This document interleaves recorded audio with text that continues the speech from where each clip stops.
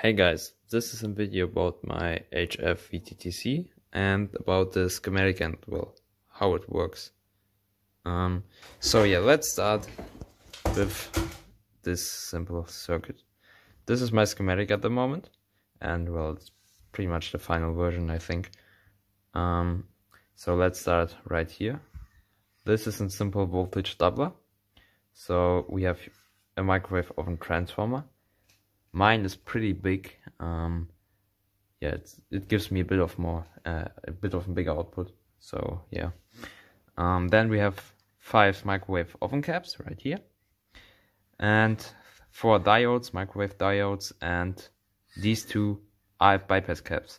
We need those caps because otherwise there could be RF going into your doubler cap or into your diodes, and then your diodes would blow up or your capacitors would blow up. Here are my RF bypass caps. I even used 2 on my capacitors and 1 for my diodes. Then right here we have a second RF bypass cap for the filament. This is just to cancel out any RF going into your filament. So yeah, that's also an important capacitor. Someone asked me how the feedback works, so it's pretty simple. Here's the output of our mod and doubler, and this is our feedback coil right here, these 2 turns. And as you guys can see, we have a 100 picofarad cap right here. It's just a DC blocking cap. If we don't use this, there will be just a DC current from our doubler going into the grid, and then, well, your tube will just die. So you definitely need this. It has to be in very high quality, high voltage capacitor. I personally use a Soviet ceramic cap. They work very, very well. So yeah, definitely use something good here. I would use ceramic caps everywhere. I mean, I'm using ceramic caps everywhere except for the doubler, of course.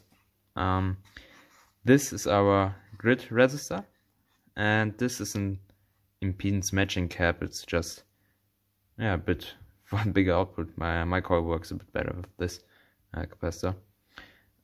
So yeah, that's just the basic function of this coil. The resonator itself has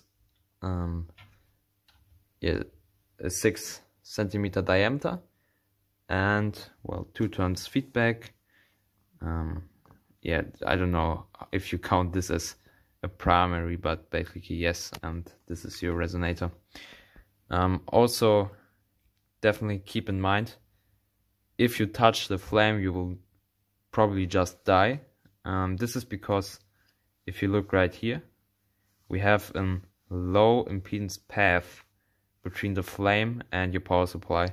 So if you touch the output, you just die, so that wouldn't be so good. So try to avoid that. And also, I haven't grounded my circuit. My circuit is floating. Well, this is because I don't want to have any RF going into my house wiring. So this is why I didn't connect my ground. So my mod is floating, which is not optimal, but, well, it didn't die yet, so I think that should be fine. It's a pretty beefy and good mod in there, so yeah, I think it will be fine. You could ground the circuit. I was running it grounded once, but, well, I just don't like it because I could pump a lot of IF into my mains, so I'm avoiding that. Also, this circuit resonates at about, oscillates at about 15 megahertz, and you would definitely have to put sensitive equipment like a scope or function generator, or yeah, really anything that is sensitive far away from your coil, because it can kill your stuff. I accidentally broke a bit of my soldering station with this coil, so yeah, definitely keep that in mind. So yeah, that was basically it, I guess. Well, if you guys have questions about that circuit, you can just leave a comment. I would try to answer that as good as possible. So yeah, now I will show the coil running.